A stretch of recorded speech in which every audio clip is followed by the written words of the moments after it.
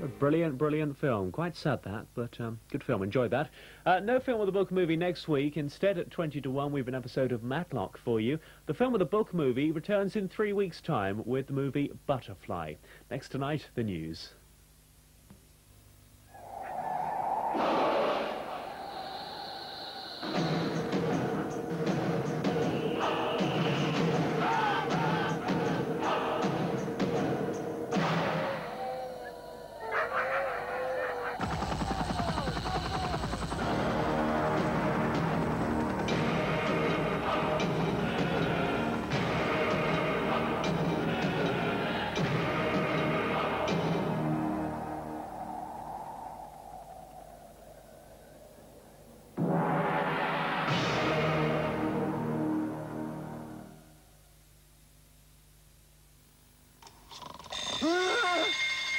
The human condition is not always a happy one, as we can see by the condition of this particular human. Overeating, overdrinking, yes, it's all coming back now. Thankfully, help is at hand. Resolve, with paracetamol for headache, antacid for upset stomach, glucose and vitamin C, so at least you know you're going to live. Resolve, the all-in-one remedy for the morning after. At Stowe's of Chelsea, we judge a good wine by its nose. Grapes first planted by the Romans produced the robust nose of our Côte du Rhône village. From the Sèvres men comes our crisp and flowery Muscadet. From Bordeaux, our superior claret with its generous bouquet. From Germany, our fragrant Niersteiner Gutes Dogtar, wonderful chilled. And from the sunny French slopes of the Tarn, a medium dry white with a delicate aroma. Stowe's of Chelsea, 11 different noses to choose from. The Atari 520 ST has twice the power of many business micros. It handles business with ease.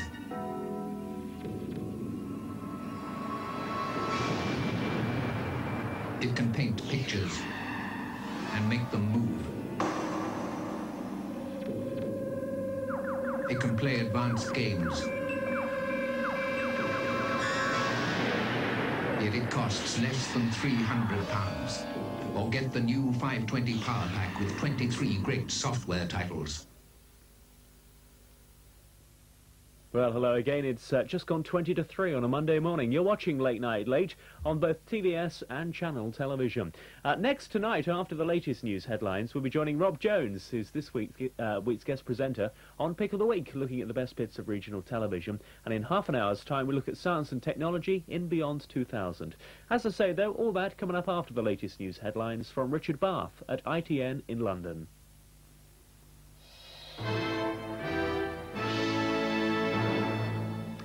Czechoslovakia's Central Committee has met again in emergency session, the second time in 3 days, and thousands of people joined together to form a human chain across Prague. The line meandered up through the woods to Prague Castle, where the human links broke up and went home after an extraordinary day. It began with the early morning release from custody of a number of leading dissidents, but at least 20 others arrested recently are still being held. Late morning, and Václav Havel, the dissident playwright and figurehead of civic reform, was leading an opposition alignment across Prague for an historic meeting with the Czechoslovak Prime Minister. Here, Civic Forum, with a package of demands including a release of all dissidents by next week, were in open and direct dialogue with the head of government, Mr. Ladislav Adamec. A new link had been forged. Later, Ladislav Adamec addressed the demonstrators. Cheers turned to boos when he called for Monday's 2-hour general strike to be cut to 2 minutes. The Hungarian opposition parties say they're confident of winning the country's first free referendum for more than 40 years. It's being held to decide how and when a new president will be chosen. The ruling Socialist Party wants the election to be held in January. Later this week, Britain's first trainee astronauts leave for Russia for 18 months intensive training to prepare them for the Juno mission. Major Tim Mace and food scientist Helen Sharman were selected from 13,000 British hopefuls. Only one of them will actually go up into space. The other will do work back on the ground. Liverpool lead the First Division on goal difference after beating Arsenal 2-1 at Anfield. Liverpool dominated the first half, just missing a goal 2 minutes in. McMahon eventually found a gap in the defence to put Liverpool 1 up. Arsenal fought back in the second half, but it was Barnes who put Liverpool 2 ahead with a free kick. Arsenal finally scored through a shambles in Liverpool's defence. And we'll be back with the morning news at 5 o'clock. See you then.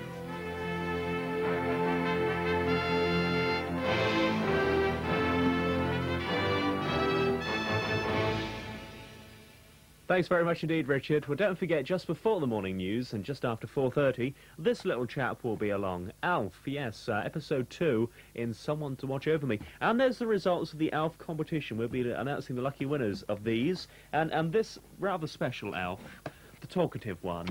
Hey, give me 4. I love that. There'll be more from him later. I'm a people alien. If you enter that competition, good luck. Answers, as I say, just before that at 4:35. Now, pick of the week.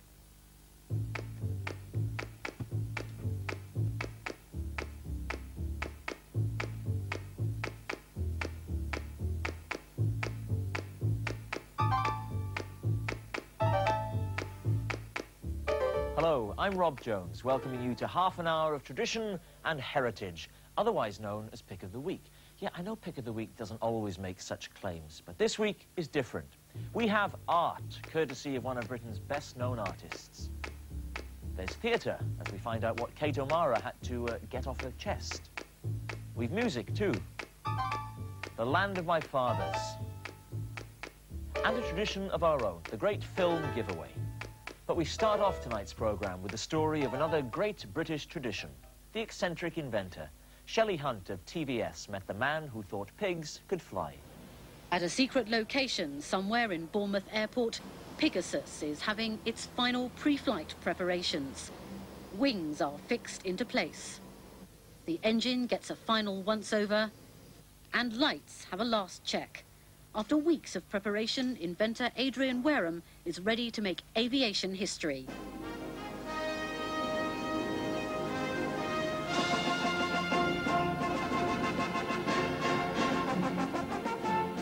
Pegasus is set to prove that pigs really might fly. Out on the runway, Bournemouth Airport Fire Brigade are taking no chances. But Adrian is obviously completely confident in his flying machine. I'm going to lift off today.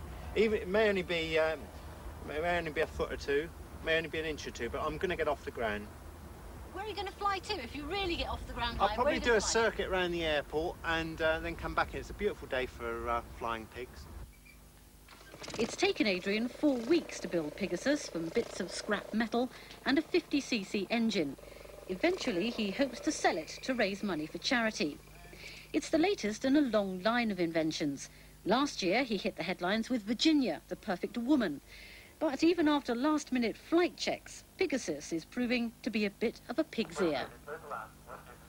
Pegasus is clear for takeoff. The wind 230 at 12, not above hedge height, please.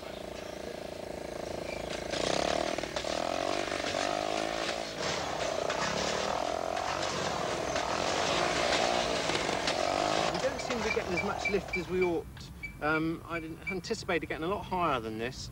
I'm not sure, maybe the wings are a little too small, but I'm going to get the rockets out now and attach those, and I'm sure we'll be able to get enough lift.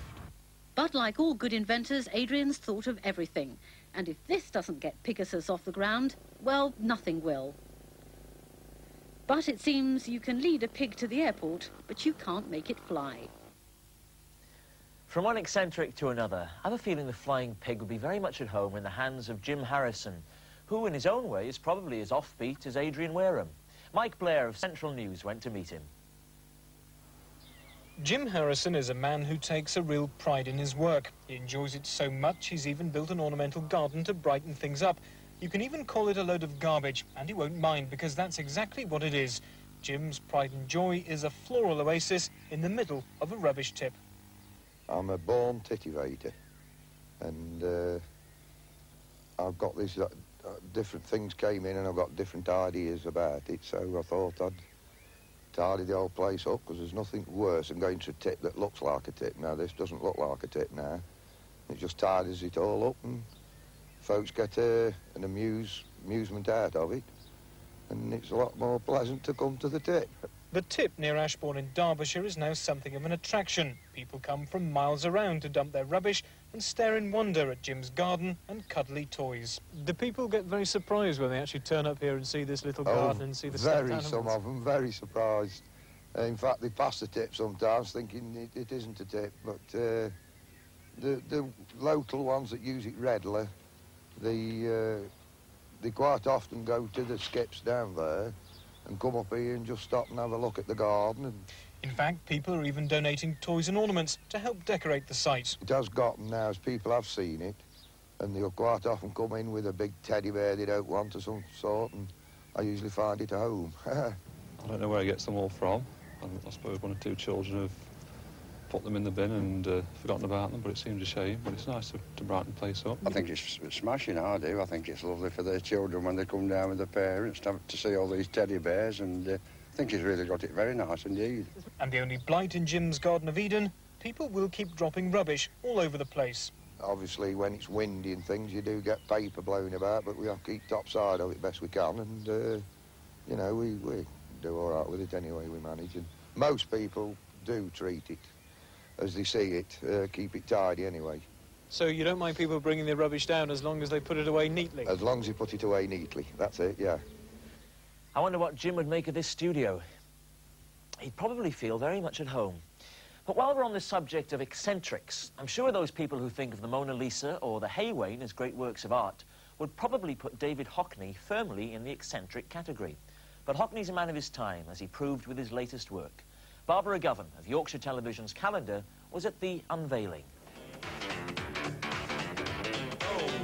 This crowd of art fans came to Saltsmill in Bradford to watch the artist David Hockney at work. The empty canvas beckoned, the drink flowed in anticipation, but Hockney wasn't there. He was in his studio on the other side of the world, near Los Angeles, preparing to send a specially created work. But first-class post couldn't explain the excitement at the gallery. What could was almost as unlikely. No, not this, or this, or this, but this.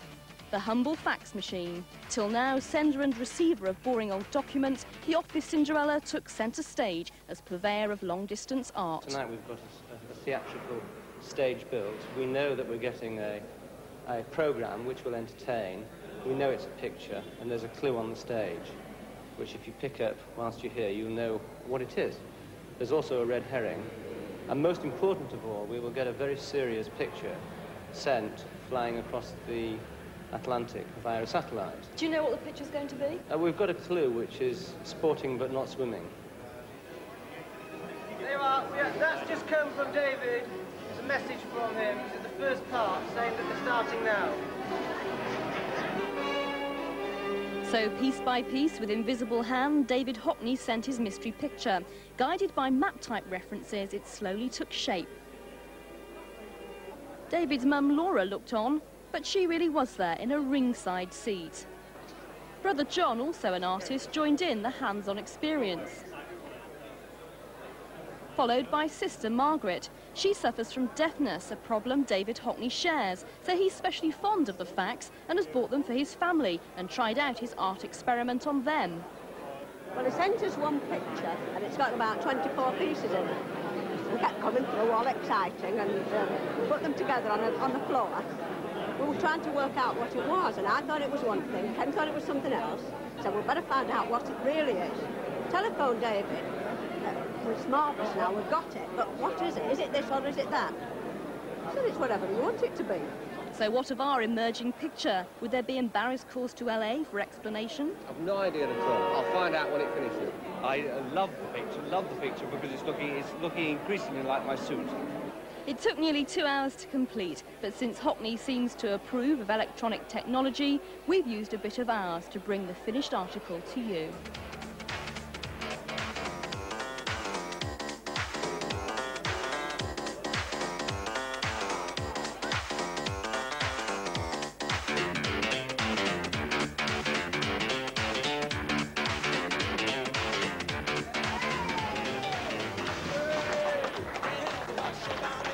Well, I'm sorry, but despite all the clues, I've got to ask, what is it? And no, that's not this week's Pick of the Week quiz. Anyway, from one star of the canvas to another. Although that's not really fair. Frank Bruno rarely ends up on the canvas. But plenty of people who've met him do. However, he was showing the gentler side of his nature when Gary Cotterill of TVS's Coast to Coast chatted to him. The star performers of today's 10-step challenge in Southampton, all of them starting out in the world of sport. Well, almost all of them. Big Frank Bruno taking part in the day of activity aimed at showing 8 to 10-year-olds how much fun physical fitness can be. Our Frank joined other sports stars in a team to take on the youngsters. Don't hit me though, all right? Don't hit me. Frank's first opponent, 8-year-old Jane Pilcher. Don't worry, it's not a boxing match, it's a beanbag gathering race. And Frank, for once, is disadvantaged by boxing gloves.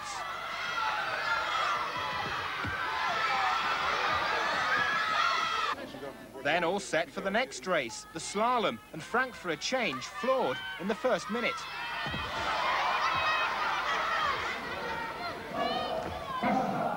Next, the medicine ball throwing. Frank, well beaten by an 8-year-old. If with a somewhat lighter projectile. Yes. One lesson our cameraman learned, never get in Frank's way when he's throwing. Or talking. Or even jumping. You're over there somewhere. Yes, Gary, I'm over here. Yes, or Harry, whatever you want to be called. It's Gary and Frank. All right, Harry. Yes. It's a bit different from facing Tyson in the ring, all this. Yeah, you can say that again. They're miniature Tysons, you know what I mean? It's a bit more dangerous, actually. Yeah, they are very dangerous, you know what I mean? If you don't sign the autographs, they'll give you a kick in the shin, you know? Well, there you are, proof that beating Frank Bruno is child's play. And talking of child's play, that is what many of you have found the Pick of the Week quiz just lately. So the bad news is that this week we're going to make the question a tiny bit harder. The good news is that if you win, not only will there be a fabulous video winging its way to your home, there'll also be a Pick of the Week sweatshirt. More of that in part 2, along with Kate O'Mara with something to get off her chest.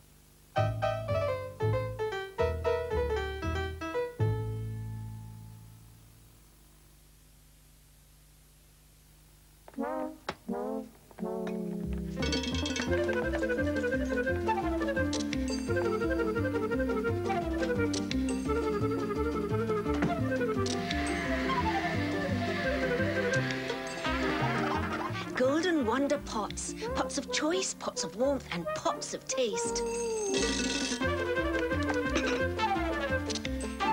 When you need a hot filling snack. Good evening. What's stopping you? There's something enlightened about a man who uses a Braun shaver. He can see what makes Braun the world's best-selling foil shaver. Like the System 123, with the latest rechargeable technology and 3-position switch, with its platinum-plated foil for unbeatable closeness, even in those difficult-to-reach places. Giving you a totally refreshed side effect. Braun shavers feel the difference.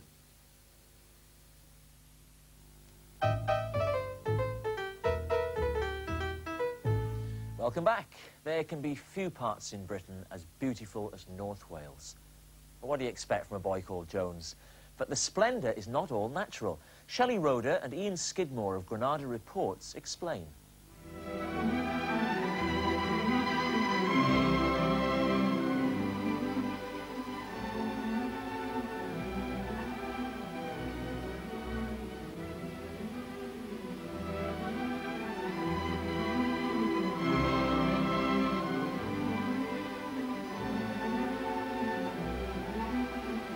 You wouldn't think, would you, that we're about 2 hours away from Manchester, but you would think that this is one of the 7 wonders of Wales, and it is. Pistich Rhaeadr.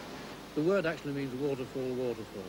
The 7 wonders of Wales is a poem that perhaps any Welshman could quote for you, but not many know that it was actually written by an Englishman, the famous dictionary maker, Dr. Johnson, who came here in the 18th century with his friends the Thrales and their abominable daughter Queenie.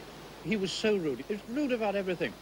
Until at Brydon, Mrs. Thrale was so sick that she was getting out of her coach. She said, "Oh, thank you, thank you, thank you." He said, "Madam, you are over-civil." And she said, "You must recall, I have to be civil for 4 people."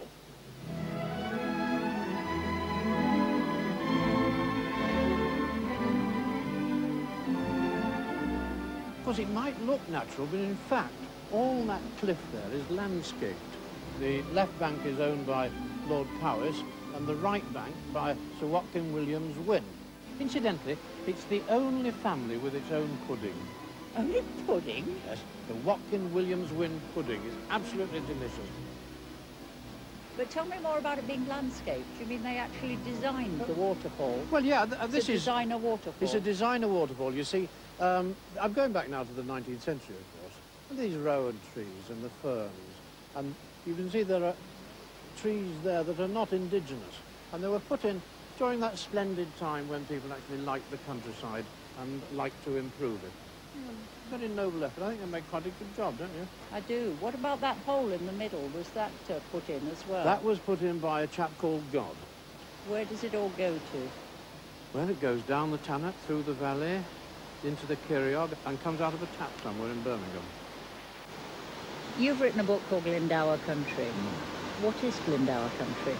Roughly, it's the kingdom of the medieval Welsh Prince Owen Glyndwr. It's the Dee Valley, the Clwyd Valley, the Tannant and the Cerrig. I know you're biased, but is it the most beautiful part of Wales? It's going to be awfully difficult to go to heaven. And a bit of a letdown.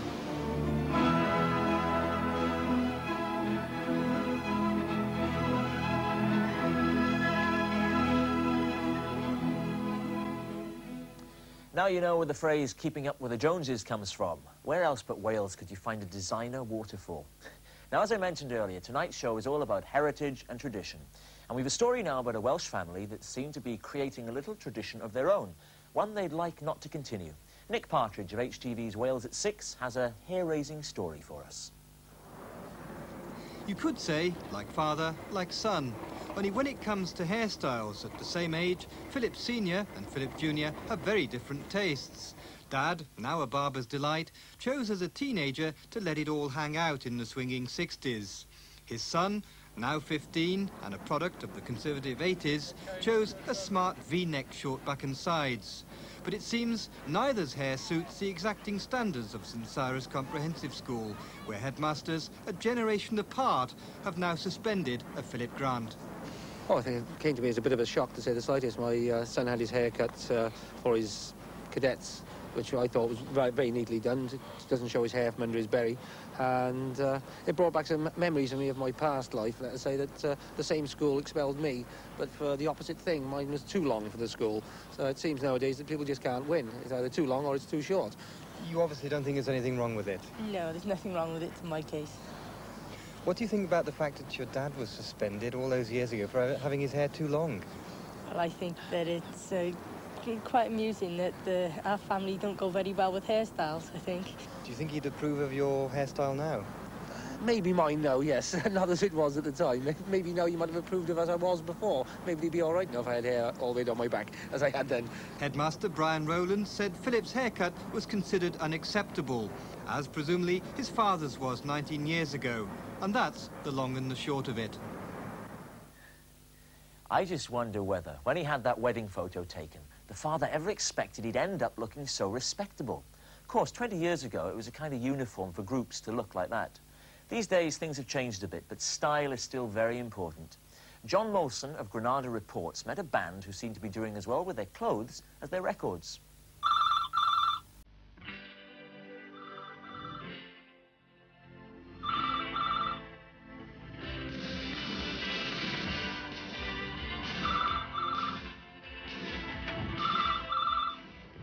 Hello, Cow Records. Cow Records, the name of one of Manchester's newest labels. Just one group, but an awful lot of T-shirts.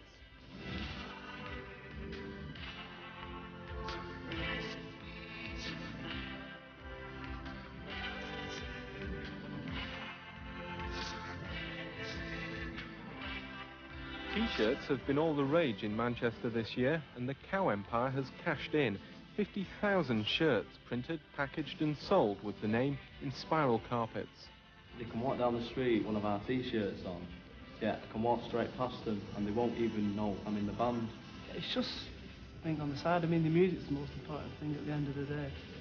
But like, if people want to wear one of our T-shirts with the band now, and that's brilliant. With a new single to promote, the Carpet's current tour culminates in Manchester next weekend. Manchester T-shirts will be out in force. It's quite a big area in Manchester, so there's like loads going on, loads of things to do. There's loads of clubs, you know, loads of places to go see in groups. It's got 3 good football teams, you know. You're including Stockport? No, Oldham actually. It's just a smart place for bands, really. I mean, you can name, if you just take any decade out of the last 50 years, isn't it? Well, 40 years, you can find smart bands that have come from Manchester, you know. I don't know what it is.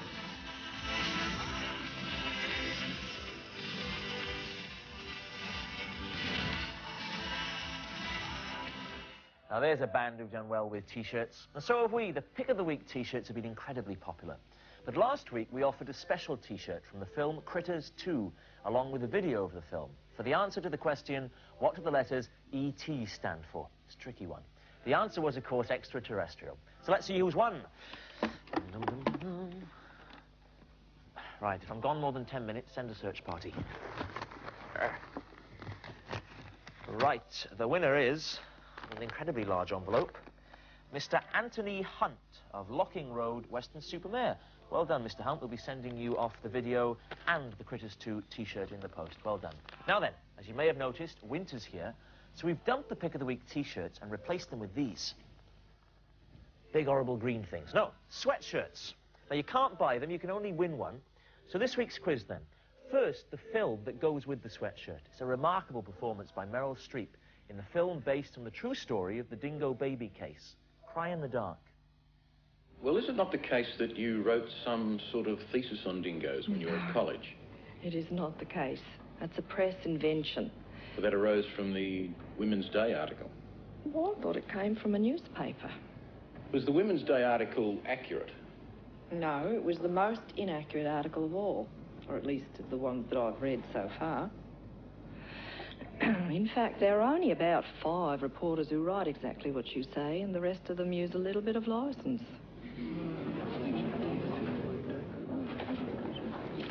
Perhaps I could read you something from Dr. Brown's report. There were several small cuts in the baby blankets, but there was no evidence of tooth marks. Well, teeth cut, don't they? A forensic dentist finds no evidence of tooth marks. Does that concern you? Well, of course it concerns me.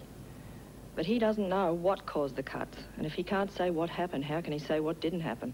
So you're not prepared to accept his expertise in saying that there were no teeth I'm not marks? saying that. I'm saying what I'd like is a full answer, not a half answer.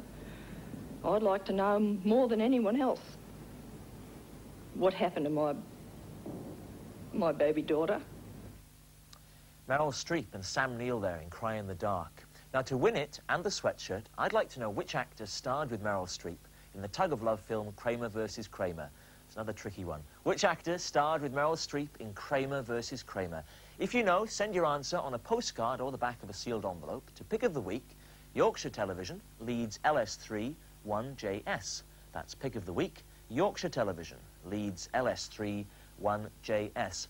And as usual, answer to us as soon as possible, please. Now then, we turn from one remarkable actress to another. Kate O'Mara has made a name for herself in the last few years as one of the sexiest women on television. Alan Hardwick of Yorkshire Television caught up with her recently and discovered that she's no less sexy in the flesh. Good morning, madam. Do you have an appointment? You're new, aren't you? I'm Mr. Maine's wife, but I do in fact have an appointment. It's 20 years since Kate O'Mara appeared in the YTV serial Main Chance. Since then, she's become one of the best-known faces on television in this country and in America. But her first love is, and always has been, live theatre, which is why she's in York this week, playing Cleopatra at the Grand Opera House. It's a part she originally intended to play topless. Now, I do have one scene where I am vaguely topless, or half topless.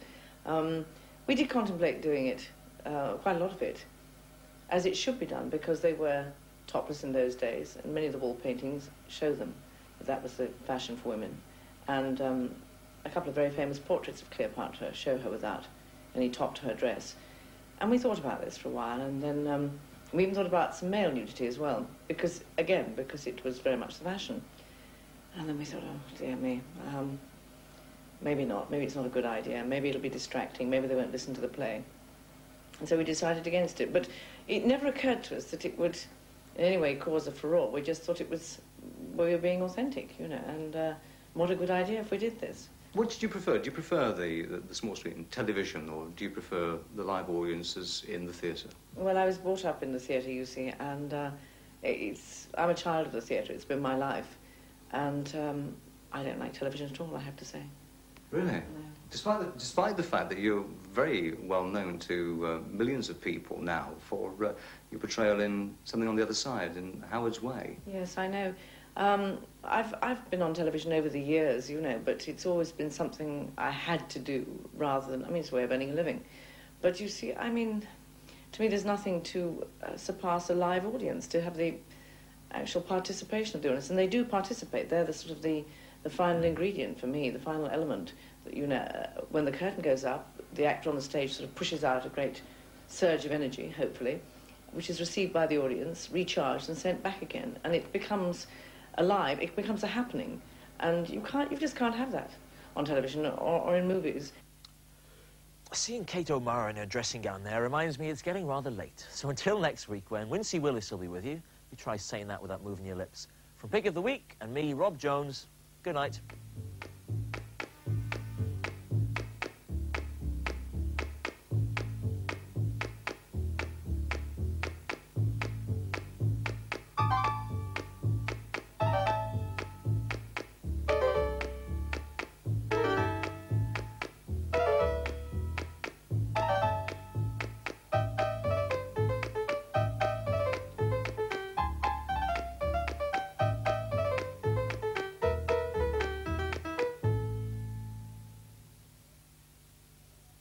And there's more from Pick of the Week next week at 2:35, round about the same time. Well, next tonight on Late Night Late, we've an hour of science and technology for you in Beyond 2000. And then still to come, just after 4 o'clock this morning, Coast to Coast People. And then it's Alf, Comedy with Alf at 4:35. All coming up this morning on Late Night Late. Science and technology, though, after the break. The human condition is not always a happy one, as we can see by the condition of this particular human. Overeating, overdrinking, yes, it's all coming back now. Thankfully, help is at hand. Resolve, with paracetamol for headache, antacid for upset stomach, glucose and vitamin C, so at least you know you're going to live. Resolve, the all-in-one remedy for the morning after.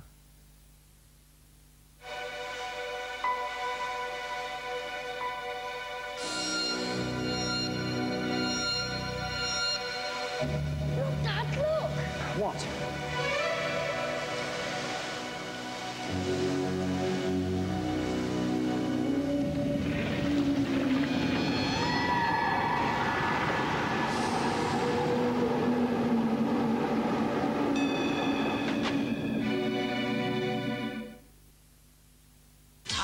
I'm the Hitmonster, beast of wealth and taste, and I'm here to tell you about the latest Hits album. As usual, it's the cream of the crop. These are Standstill. 808, Steak, Keoma. Hits also feature 29 of the tracks by many of my close personal friends, and all the hits on hits are monster hits. Available now at a store near you. Make my day. Buy it. It's enormous. Cuchitipo, Usi, Tomana, Pixarita, Wati. What did he say, Tonto? Him say, Apache have 100 braves, other side of hill. Well, we've faced worse odds than that. Him also say, braves just have their Weetabix. They just had their Weetabix? And we are in trouble. What's this we business? Paleface? Have you had your Weetabix?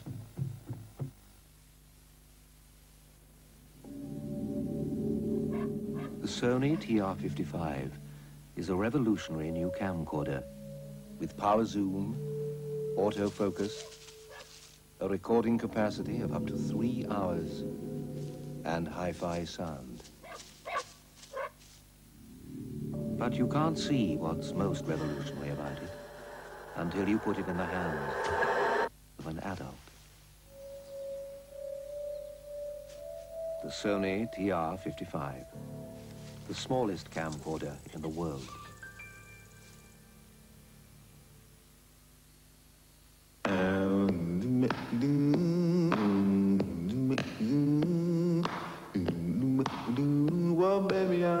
about your chocolate.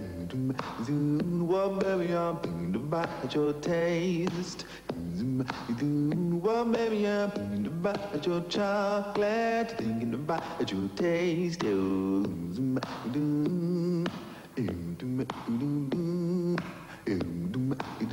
Well, maybe I'm thinking about your chocolate, thinking about your taste.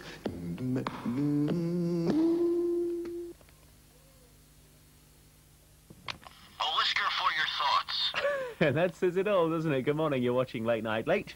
Across the south and southeast of England and the Channel Islands as well. If you've got in to win one of these, Alps, as I say, answers at 4:35 this morning. And if you missed the competition last week, try and get the question right anyway. Which fictional planet does he come from? Answers later, as I say, now beyond 2000.